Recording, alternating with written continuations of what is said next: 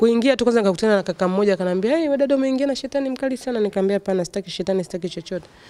Njoo nikusomea, nikamwambia, "Uweze kunisomea kwa sababu kwanza nimeshalewa afu nimetoka baa, kwa hiyo siamini kitu chochote sasa hivi." "Hapana, njoo." Wananivuta na dazu, njoo. Nikamwambia sitaki. Mtazamaji wa Ktv Tz Online, si hasha umewahi kukutana lau hata kusikia vitimbi vihusuvyo utapeli na shubuha za hapa na pale za vilinge vya uganga. Unaweza kaja mle ndani ukakuta maiti 3 ya kwangu, ya Maryam na ya mfanyakazi wangu. Simtaki tena dada, nitamkata mapanga, nitamuulia mbali hivyo. Na kama hivi ndivyo, mithilisha basi kisa hiki na hayo uyajuayo wewe. Vioja vilianza pale mwanadada mmoja mlimbwende aliyefahamika kwa jina la Tausi na mfanyabiashara wa mapambo ya kitalii katika mji mkongwe wa Zanzibar kutaka chumba cha kupanga kwa ajili ya makazi katika shehia ya Mnarani. Yaliyowakuta yeye na shoga yake aitwaye Stella ni zinduna na ubani zaidi ya sana. Fuatilia mwanzo hadi mwisho wa simulizi yao. Kiukweli tukio hili kwa mimi limekuwa ni tukio la kusikitisha sana na kwa wanajamii wenzangu, kwa sababu hii tabia ya watu kama hawa ni wapo wengi sana na wanafanya vitu vingi sana. Kutokana kwanza na hii issue ya udada, ni inaonyesha dhahiri kama ni kampuni na anawenzie kibao ambao wanamzunguka. Tukio kama kawaida rafiki yangu alivyokuelezea mwanzo, tulikuwa Amani. Kwanza tulikuwa tumekaa mimi na rafiki yangu mwingine. Amani sehemu gani? Amani mkoa. Tumekaa tunapata vitu baridi. Si unajua tena siku ya weekend. Basi mimi nikawa na process, nimeshatafuta chumba pia Majestic, nitakiwa nihamie kule, lakini sasa nikawa namuelezea rafiki yangu kama anipe ushauri. Kutokana na kulikuwa kuna mtu mwingine pembeni ambaye anasikia, na rafiki yetu pia wa kiume, akatuambia anaitwa Ahmadi, "Tausi pale usiamile, nyumba ina matatizo." Basi tunavyoongea vile na Maryam yuko pembeni, akawa kasikia, akanambia, "Tausi, kwa nini usije pale nyumbani, kuna chumba ukaje ukachukua kile chumba pale nyumbani, sababu nyumbani kwetu si kuna chumba kinapangishwa ni cheap 40,000 na ni nyumba nzuri ambayo ina utulivu." Rafiki yangu akanambia, "Okay sawa, basi haina shida, itabidi kesho twende tukaangalie nyumba." Kweli kesho jioni tumetoka kazini, tukampigia simu Maryam akasema, "Okay sawa, ngoja nimpigie simu mume wangu." Akampigia simu mume wake ambaye anaitwa Omari, kumpigia simu Omari akanipa connection na mama ya nyumba. Nikaongea naye ikabidi nije nikionyeshe chumba. Nikaja straight tukaje tukakiangalia chumba, lakini kabla tujafika kwanza kuangalia chumba tulikutana ukumbini tukasalimiana.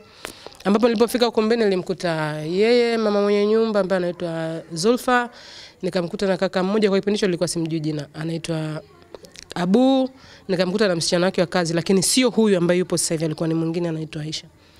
Basi tukafika tukawasalimia, nikaongea naye, nikamwambia mimi naitwa Tausi, ngajitambulisha, ndo mtu ambaye natafuta chumba, nilofahamishwa na Maryam kama una chumba. Akanambia ndio, chumba ninacho. Lakini je, utakiweza? Nikamwambia chumba nitakiweza, kwani kuna masharti gani? Akanambia mimi chumba changu kuna vitu vyangu ambavyo nafanya, usije ukaja kuogopa. Nikamwambia no, siwezi kuogopa. Basi nikamuuliza naweza kukiona? Akanambia unaweza kukiona. Kweli tulitoka akaenda akatufungulia kile chumba tukakiona. Kuingia mle ndani, yani ni kama kilinge sijui anaita. Kuna mambo ya uganga, vilizilizi kibao, chupa sijui nini.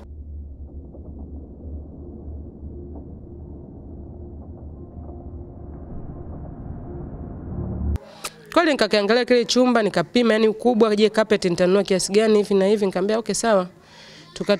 Kutoka nje ndo tukakutana na Maryam, yani nje ukumbini tismini. Tukatoka chumbani tukaenda ukumbini tukakutana na Maryam. Maryam akaongea na Stella, vipi hapo kuna mganga anaweza kukufanyeni dawa kutokana na biashara zenu? Nikamwambia okay sawa. Stella akaja kunishauri mimi. Nikamwambia unaonaje tusirudi kesho? Stella akamwambia hapana, madhali tumekuja leo.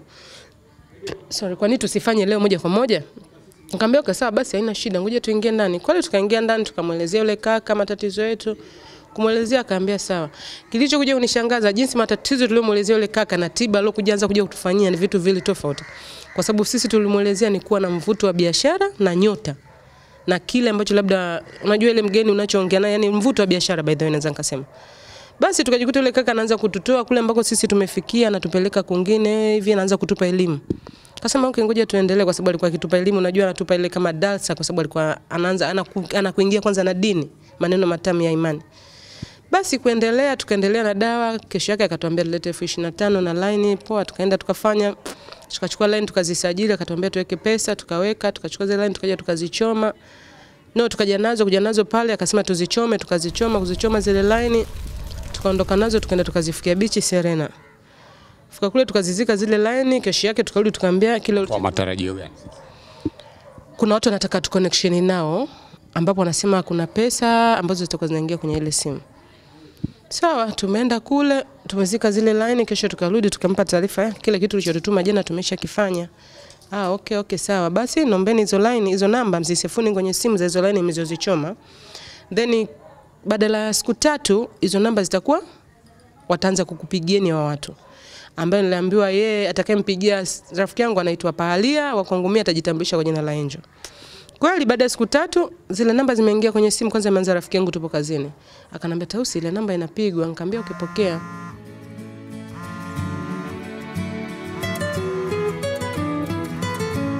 Tukaenda nyuma kidogo sababu kazini, yani hapo maskani kwetu kidogo kuna parking. Tukazunguka nyuma ya gari akaenda akaongea naye. Ni namba ile ile? Ni namba ile ambayo tumeenda kuizika. Mmeichoma kabisa? Tumechoma, yeah. Lakini sasa kabla ya kuchoma unajua haijanijia kwa sababu kuna machela alikuwa ananicheza. Baadaye kuna zile namba zinapigwa kwa sababu imani kama nitoka, nikamwambia Stella isijekaa yule daktari akatubadilishia na hizi line tulizoenda kuchoma sizo na hizi zinazopigwa ndo zile ambazo hatujazichoma. Stella akaniambia mimi siamini Tausi. Okay sawa, tukaendelea zile namba zinapigwa tunawasiliana, fanyeni hivi. Mwisho yule kaka akatuambia tulete pesa. Kuna pesa ambazo tulikuwa tunazileta kidogo kidogo, sijui tuweke kwenye nini hivi na hivi kwenye chupa. Siku hiyo akatuambia tulete 1,500 kila mtu. Tulikuwa hatuna pesa kwa siku hiyo. Nikamfuata huyu mama mwenye nyumba ambaye anaitwa Dazu, naomba niazime 30,000, 1,500,000. Nimpe Kabu, kanambia ni kuna pesa ambazo nimpe, kuna kitu ambacho anatakiwa enda kaninunulie. Akanambia mimi pesa sina. Nikamwambia sasa utanisaidiaje? Kanambia sina njia kukusaidia. Nikamwambia basi naomba ongea na mjomba kama anaweza nimwekee Bondi TV yangu anipe 1,500,000. After 2 weeks nikipata siku yote nitampa. Mjomba ni nani sasa? Kuna babu alikuwa anakuja humu ndani ambaye anamuita yeye mjomba. Anamuita sijui mjomba Madawa, leo ndo nimemsikia kama anaitwa Madawa. Kwa kweli mpaka sasa hivi baada ya kujua dada nitapeli si sadiki kwa sababu simjui, lakini naweza nikasema labda ni wale. Lakini I'm not sure. Mwenyezi Mungu anisamee, lakini kutokana tayari nishatenda kwa sina imani nao kwa sababu tangu ilipotokea hicho kitendo mpaka sasa hivi mjomba sijai kumuona. Hata njiani kushana naye sijawahi. Na TV yangu mpaka leo sijaipata. Basi na rafiki yangu naye akaenda akaweka Bondi simu yake. Tukaja tukaleta zile pesa 300,000 tukampa yule kaka.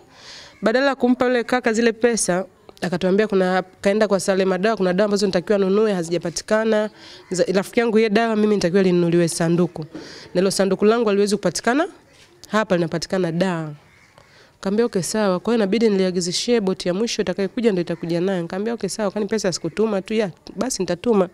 Jioni hazijaja kimya. Basi kesho yake kwa sababu tuna miadi asubuhi ya kuja kuchukua dawa ambazo zinatoka da. Tumefika mapema, tunatoka kabla hatujafika tuko nyumbani tukaanza kumpigia simu kabla tujakoga. Tukiamka kawaida tulikuwa tunampigia simu. Halo, salamu alaykum. Alaykum salam. Vipi hali Kabu? Salama, kwema vipi? Tunakuja haya. Siku hiyo tunampigia simu hapokei. Tuma message hajibu. Nikamwambia Stella, koga tuondoke twenzetu yuko kwa Sombale. Jalauzi na Kijitopele si mbali. Basi tukakoga na rafiki yangu tukatoka tukaja. Kuja moja kwa moja kwa sababu mlango tulikuwa tunajua jinsi ya kufungua, unafungua kwa CD, unachomeka tu CD hapo unafungua. Tukachomeka CD, tumetoka na CD yetu nyumbani. Tukachomeka CD tukafungua, kapita mlango hapa kuingia ndani. Tukamkuta Dazu, tukamsalimia, Kabu yupo, akamwambia Kabu leo mimi sijaonana naye. Lakini nilisikia kuna gari imekuja imemchukua hapa nje, sijui kama kaelekea shamba wapi, lakini jana aliniambia na plani ya kwenda Nungi, lakini na mimi atakuwa hana muda sana atarudi. Ngambia okay sawa basi ngoja tumsubiri. Kwa kweli tulikaa hapa tulipokaa tumekaa na msubiri Kabu. Sasa mimi kila nikikaa siwezi kutulia sehemu moja, nikazunguka huko nyuma kwa sababu nilikuwa sijai kuzunguka nyumba nikaanga. Kitendo cha kuzunguka hivi huko nyuma nikakuta hicho chuma anachofanyia uganga feni linazunguka. Nikamfuata rafiki yangu sana nikamwambia Stella mbona katika kile chumba ambacho analala Kabu kwa sababu ndio chumba ambacho alikuwa analala kaka. Kuna feni linazunguka, it's mean ndani kuna mtu kwa sababu aliwezi kuachwa feni tangu muda ambao tumekuja mpaka sasa hivi linafanya kazi na chumbani siku ile dada hakuingia wala hakuja mgeni yote kufanywa dawa. Kwa hiyo machale akawa shaanza kutucheza kama tushatapeliwa. Nikaja moja kwa moja tukamuuliza Dazu, mbona chumbani kuna feni? Akamwambia sijui vipi. Nikamwambia basi nendeni mkazime feni. Kwa kweli ile mada alipotezea ikapotea hapo. Basi tukakaa, Maryam akatoka chumbani kwake. Kwani Tausi kuna nini? Tukamwambia sisi mpaka sasa hivi hatuna imani, tunahisi mpaka sasa hivi tushapigwa. Akamwambia basi mimi kuna siku nilienda shamba nikamsimulia rafiki yangu hivi na hivi kama kuna mganga aje, mganga mzuri. Rafiki yangu akanambia hawa si waganga ni matapeli, alitumia lugha ya maabeshi. Ni maabeshi. Nikamwambia Kweli Sasa kumbe vile nani Maryam anatuambia hivyo, tuko chumbani kwake, yule dada Dazu kazunguka nyuma dirishani anatusikia nini ambacho kinaongeleka. Tulipotoka akatuambia, mama alikuwa anakuambia ni nini? Nilikuwa nakusikieni chote. Kabidi tumuelezee kwa sababu kashasema ametusikia vipi. Tukamwelezea tukamwambia tumeambiwa ni tapeli na mwenzako ni mamlolongo hivi na hivi. Akanambia sio kweli mdogo wangu, wadogo zangu ni. Mimi nakwambieni Kaabua aje kutapelini, Kaabua atarudi na mimi kukuonyesheni msimamo na nini, mimi nitakuepo Bennett na nyinyi kwa kisheni kila kitu chenu kinaenda sawa. Tukamwelezea tangu tulipoanza mpaka tulipofikia kutoa zile pesa. Akanambia ni kweli huko ndani nimeliona sanduku limenunuliwa hivi na hivi. Okay sawa. Basi mpaka hapo ikawa kuna process akawa natutuma, chukueni dawa, leteni pesa, tieni kwenye chupa, leteni pesa, ekeni kwenye misaafu. Huku wale watu wanaendelea kutupigia simu. Basi muda umezidi kwenda, mambo yanaendelea, tunapigiwa simu, fanyeni hichi, nendeni beach kachukueni mchanga, sisi mtatukuta sehemu fulani hivi na hivi. Lakini sasa cha kushangaza zile namba, ile namba simu ilikuwa inatupigia, lakini kutupigia yenyewe mpaka tuwe nje ya hii nyumba. Tukiwa humu ndani atupigiwe. Alafu hatuwezi kupigiwa simu mimi na rafiki yangu at the same time. Lazima tunapigiwa tofauti, tunapigiwa kwanza mimi au anapigiwa kwanza yeye kisha ndo anakuja mwingine. Basi tulikuwa tunajiuliza maswali kama hivyo, kwa nini hizi namba tukiwa pale nyumbani hazipigwi? Kwa nini hizi namba tukiwa yani hazipigwi kwa the same time? Tukawa tunajiuliza, hatupati majibu, lakini okay, tukasema ngoja tuendelee kwa sababu mwenye nyumba kashatupa moyo na akasema hatujatapeliwa. Basi sisi tukaendelea kumsikiliza, akatuambia siku tulete kuku, tunaleta kuku, siku akaja akatubanjia nazi, akatusomea na visomo. Tukaendelea, siku akatuambia tulete ndio 1,100,000 kila mtu. Tulikuwa hatuna pesa lakini tulikuwa tunacheza upato. Tunacheza upato kila baada ya siku 5 1,500,000. Nikamwambia Stella, upato ndio kwanza umeanza na sisi upato umeshazunguka raundi ya kwanza na hii ni raundi ya pili. Raundi ya pili ni wageni katika upato, kwa maana hiyo kijumbe hawezi kukupa mtu wa mwanzo. Lazima atakupa mwishoni. Sababu upato wa mwisho tumepewa mwishoni. Kwa hiyo huu unaweza tukapewa yani wa mwisho au pili au wa mwisho kwa utatu au wa mwisho kabisa kwa sababu hatujui kama watu wameongezeka. Sasa tutafanyaje ili tupate hizi pesa na sisi tuna shida? Tumelala ukumbini naongea na Dazu akatupa mbinu. Sikiliza, nyinyi kijumba hawezi kupeni pesa hivi. Sasa mimi nakufundisheni ujanja. Kati yenu mmoja asingizie babake kapata ajali, kavunjika ili mpate hizo pesa. Kweli tulifanya hivyo, kabidi mimi nipigie simu kijumbe naomba nipe pesa mpaka sasa mimi na matatizo, babangu kavunjika hivi na hivi, ipo Muhimbili Dane, nitakiwa safirishwe pelekwe KCMC. Sina pesa. Kijumbe akaniambia okay sawa. Kweli tukaenda tukachukua michezo miwili ambazo ni 2,000,000 ilikuwa. Ilikuwa 2,000,000. Tukaenda kijumbe akatupa pesa, tukaja kutupa zile pesa bado hazijatimia, bado 800,000 juu.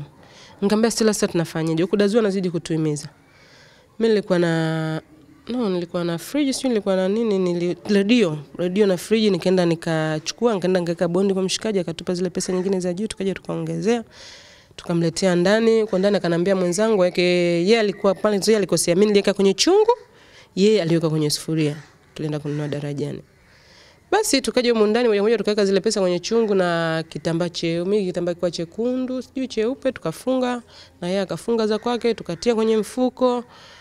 Kutia kwenye mfuko ya kizi, mimi mfuko sasa ya kichina iliyoingia. Tukaja moja mpaka huko ndani, saa 12 dhana na adhiniwa kumkuta Dazu. Nimeelezea shortcut kwa sababu rafiki yangu tayari kashaelezea. Tukamkuta Dazu, kaingia dhana madhiniwa, tukafika tukamkabidhi zile pesa, akaanza kuzitoa zile pesa.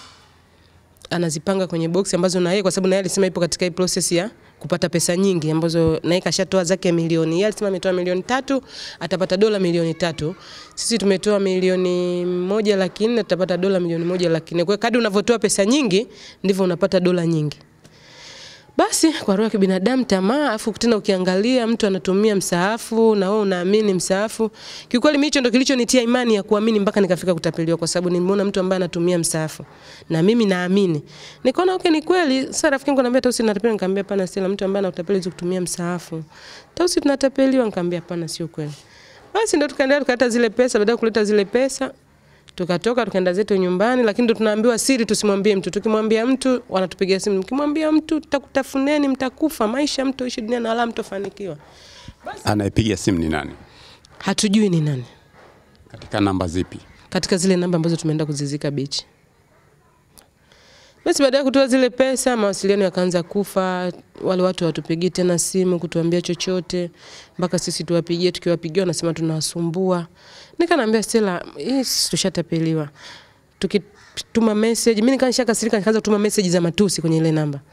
Kanipigia simu, wewe unavunja masharti, unadharau hivi na hivi. Tutakunyonga, tutakukula, tutakunyonya damu mzima. Sisi tupo kwenye kazi tunadhalisha pesa zenu kisha mnatusumbua mnatupigia simu. Nikamwambia mimi mpaka sasa hivi siamini nyinyi sio majini, sio nani, lakini naamini wewe ni dahu na wewe ndo na dazu na wewe ndo umetengeneza hichi kitu kila kitu na hizo line zetu unazoe na wewe ndo unotupigia simu. Basi tulipokuja huku kesho yake baada ya mimi kufanya vile kupiga ile simu nikatukana akadazu kuja nikamfahamisha hivi na hivi mbona mawasiliano yamekuwa hafifu. Sikilizeni wadogo zangu nyinyi mmekosea masharti. Masharti gani ambayo tumekosea? Mbona badala ya kutoa pesa ndo unatuambia tumekosea masharti? Mbona kote tulikotoka ulikuwa unasema tupo right? Nyinyi mmekosea, lakini nataka nikuanzisheni process nyingine mpya. Nendeni mkasajili line kisha nunueni na simu special ambayo mtakuwa mnawasiliana na hawa watu na hizo pesa zenu zitakuwa zinaingia kwenye hizo simu. Nikamwambia pana mimi siwezi kufanya tena. Tausi usiwe hivyo, hivi mwanzo ulikuwa unaenda vizuri. Nikamwambia mimi siwezi tena, nimeshakata tamaa siwezi. Kwanza sikitambulisho sina, siwezi kusajili line. Azima atacha rafiki yako. Nikamwambia siwezi kutumia kitambulisho cha rafiki yangu kusajili line. Sasa itakuwa nikamwambia sikiliza. Mimi nitajua nini nifanye, nitachukua line yangu nyumbani ambayo ninatumia, nitakuja nayo. Kwa sababu hapo nimeshachoka nikawa katika ile majaribu nione nini ambacho kitatokea. Kweli ile line mimi sikuisajili, nikaenda nikanunua tu line ya Halotel, rafiki yangu akaenda kanunua Zantel akasajili, tukaja tukaleta.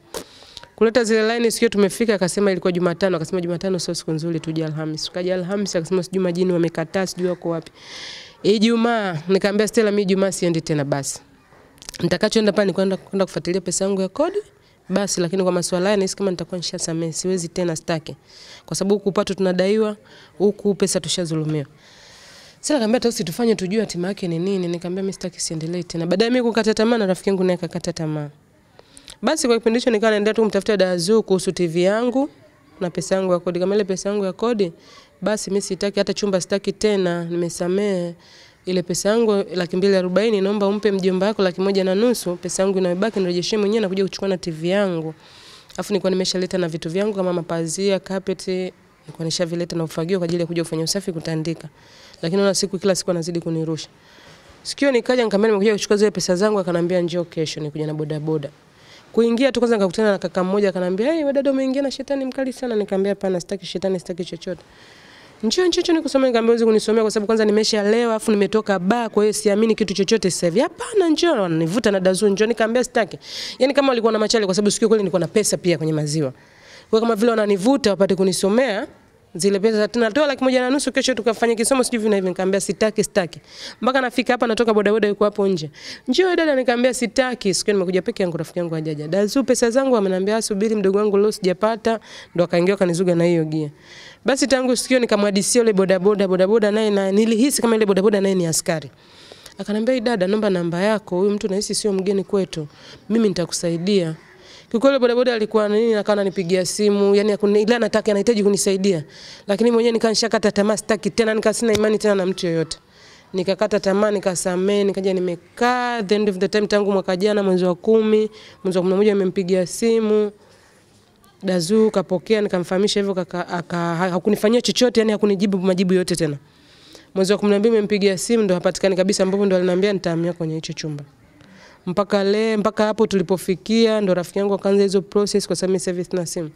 Akaanza hizo process akawa anakuja tu kunishirikisha kazini, Tausi mimi nishaanza hivi na hivi na Maryam tumefikia hapa na hapa. Kwa siku kama nimewahi boyfriend wangu kaamka ananipigia simu, "Hello Tausi njoo." Kidogo boyfriend wangu akaja simu yake ikapasuka. Kwa hiyo tukawa tuna mawasiliano. Kwa hiyo process kama siku 3 kaziendesha yeye rafiki yangu. Majuzi ndo mimi nikaja nikaanza, tukawa tumeshaungana, tukawa tuko pamoja. Ndo mpaka hapo tulipofikia. Jana tumefika pale polisi, ndo kesi imekuja. Yule dada kaja kukamatwa hapa alfajiri, asubuhi saa 12 mimi sikuwahi. Hata mimi nakuja ilikuwa saa 1:30, nimefikia pale kituoni na mkuta yule dada. Kumkuta yule dada ndo tukakutanishwa na askari, tukahojiana pale. Yule dada kila anachoulizwa anakataa. Kila anachoulizwa anakataa, kama pesa za kodi hajanipa wala hizo pesa zao sijachukua. Kwa kweli sikufichi, yule mkuu wa kituo ni mpole sana. Alikuwa hajui hata nini atusaidie. Kwa sababu huyu huko anakataa na sisi tunaambia na sisi hatukubali. Mkuu wa kituo anasema tuandike ile kesi tufungue jalada iende mbele. Mimi nikamwambia kesi kusema tufungue jalada tuipandishe mbele labda tupande mahakamani itatupotezea muda. Kwa sababu kwanza huyu dada tushasikia na skendo kibao ambazo kashapandishwa mahakamani na kesi kibao zina nyingine miaka 6 na mtu kashamdhulumu milioni 6. Kama mimi siwezi kupanda, nikamwambia kabisa mkuu wa kituo mimi siwezi kumpandisha mahakamani, mimi huyu lazima atanilipa pesa yangu kivyo vyote. Nikamwambia mkuu wa kituo mimi naenda kuchukua vitu. Akanambia pana wewe ushauri mimi sikushauri. Nikamwambia pana siwezi. Kwa sababu nikisema nipoteze muda wangu huyu hawezi kunipa na naamini sasa hivi hana pesa. Akanambia kweli kwa pesa kukulipa hana. Lakini hivyo utakavyofanya utakuwa unachukua maamuzi mkononi. Nikamwambia okay sawa. Kweli nikatoka pale nikafikiria. Tukatoka tukaenda kwa share. Kwenda kwa share akatupa naibu share kwa ajili ya kuja kuchukua vitu. Share akasema lakini haiwezekani nitakiwa mpate pia na askari mmoja. Mko nini askari lakini watupi company share mwenyewe. Kaambia okay poa naibu share wewe nenda kutokana na huyu dada tayari kashakuwa ananichafulia mtaa wangu lakini nilikuwa nahitaji hapo askari mmoja kunipa company tukapige bomba search nyumba nzima kutokana nishaenda kwa huyu dada nikapiga bomba search nikakutana na dola fake lakini mwenyewe alijifungia kuonekana afu baadaye akaja akapotea karibu kama mwezi mzima sijui wiki mbili kama hivyo. Tukafika hapa na naibu share kwa hiyo tumefika tumeingia ndani tunataka kwanza kutoa vitu ile dada akatokea akaja na kaka mmoja ustazi kaja dada mmoja anaitwa Tuma sijui wamekuja na gari. Kufika wakaanza hapa vitu havitolewi. La sivyo tutakuna deni wezi. Sijui nini na nini. Kaanza kujibishana. Nyinyi matapeli hivi na hivi mnajifanya mnaswali kwa sababu ya zile hasira. Kumbe yule kaka anasema vile hajui nini ambacho kinaendelea dada hajamuelezea kamdanganya. Baadaye tukatoka kabidi turudi tena kituoni. Kurudi kituoni kufika kule yule kaka ndo tukakutana naye tukakaa kiustaarabu tukaanza kumuelezea yule kaka ustazi ndo baadaye kuja kuelewa. Kwa kule yule kaka alivyokuja kupata ile story na kaja kuelewa mwenyewe alikufa moyo hakuendelea tena kumfuatilia akaondoka na tujamuona tena mpaka leo. Basi kesi imeenda sisi tulivyotoka pale kituoni mkuu wa kituo kwa kweli alikuwa hana kusaidia nadhani alikuwa bado katika kufiafu alikuwa akachoka sana. Akasema naomba tu tukutaneni kesho kwa sababu sasa hivi hatuna tena jinsi ya kukusaidieni. Sisi tukasema hapana tuwezi kuondoka. Tukatoka pale tukaja moja kwa moja tukakuta huko Dazu yupo. Baada ya kuwa Dazu yupo tukakaa kwa nyumba ya jirani mpaka Dazu alipoondoka kuondoka Dazu tukaingia ndani tukachukua viti. Kuchukua vitu tukaondoka navyo. Baada ya kuondoka navyo usiku tunafika nyumbani mkuu wa kituo anatupigia simu na tunahitajika kituoni asubuhi saa 1:30 kaambia saa 1:30 watuwahi kwa sababu leo tumeamka mapema kesho tuwezi na kuamka mapema atesti tufanye saa 3 akasema mimi nitakuwa na kikao Madema. Kaambia okay sawa basi itabidi tufanye ukishatoka Madema.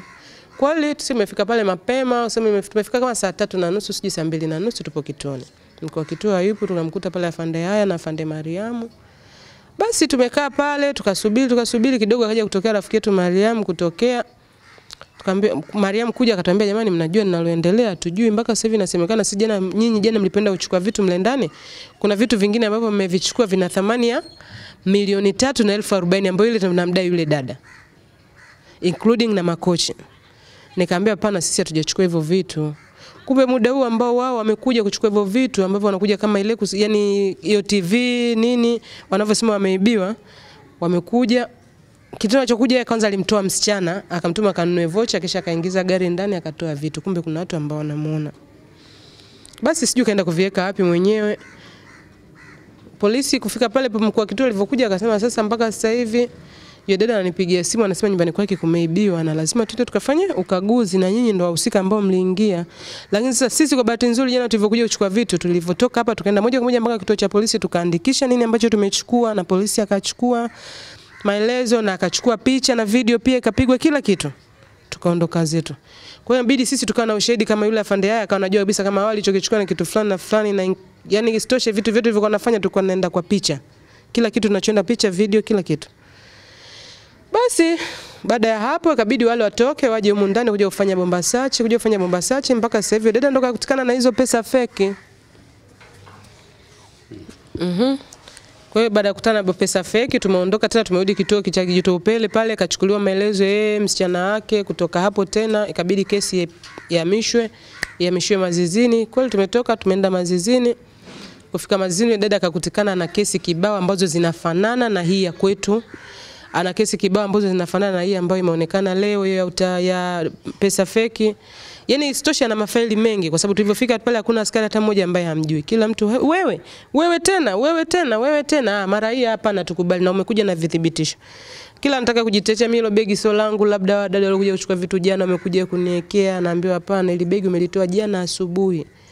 Umelipeleka kwa jamaa yako jioni, umerejesha wadada, begi linarudi wadada hawapo, na alilorejesha ni msichana wako wa kazi. Kwa hiyo kama wadada umekuchezea njema vipi? Basi isitoshe akawa hana cha kuongea. Unajua tena mtu kishakamatwa mwizi unakuwa huna cha kuongea. Ndio hivyo.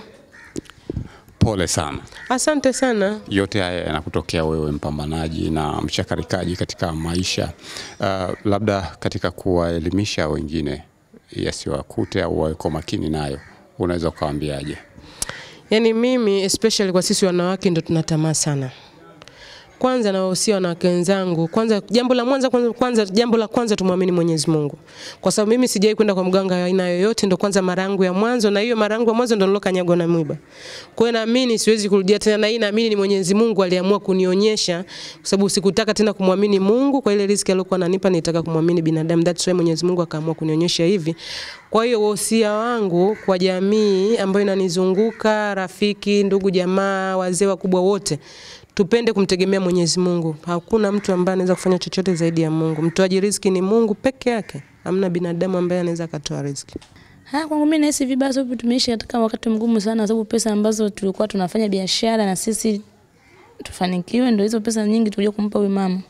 Kwa hiyo uchumi wetu kidogo kwa mazingira, kifedha umeshuka. Mwenyekiti wa kamati ya ulinzi na usalama shehia ya Mnarani, ambaye pia ni sheha wa shehia hiyo, ndugu Ramadhan Abdallah Rajab almaarufu Sungu, pamoja na kuthibitisha taarifa hizo katika shehia yake, lakini amekiri kupokea malalamiko mengi yanayomhusu mtuhumiwa wa utapeli huo, Bi Zuena Thabit Hassan, anayekadiriwa kuwa na umri wa miaka 38 na mkazi katika shehia hiyo. Nayo kwa sababu kwa jambo limetokea katika shehia yangu, habari nayo, na nikisema kwa lugha niseme sio habari tu ya utapeli, ya tapeli mwenyewe, yeye tapeli mwenyewe nayo, kwa sababu hichi kisa kilitokea baada ya kina mama hao kuja kulalamika kwamba wametapeliwa kadiri ya shilingi milioni 2 kama na 800 na Bi Zuena Thabiti Hassan, ana umri kama miaka 38 kwa maelezo yake. Lakini